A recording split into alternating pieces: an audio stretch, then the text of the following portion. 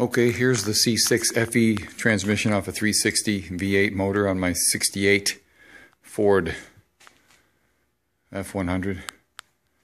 I got the gunk off it after about an hour and a half of scrubbing. There's still more to do, but at least now you can see the surface of it, the dirty surface. Yeah, and there it is. It's got a number up here that says 43S. It's got some other designations over here.